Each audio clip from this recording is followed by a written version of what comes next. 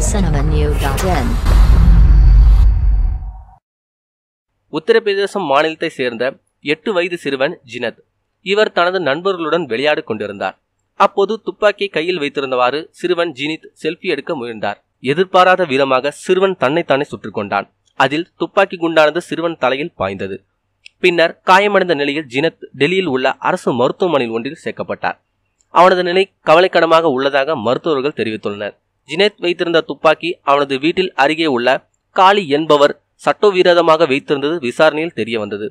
போலீசார் காளியிடம் விசாரணை மேற்கொண்டு வருகின்றனர். துப்பாக்கியுடன் சிறுவன் மேற்கொண்ட முயற்சி விபரீதத்தில் முடிந்துள்ளது. மேலும் இதுபோல செய்திகளுக்கு லைக் மற்றும் சப்ஸ்கிரைப் செய்யவும்.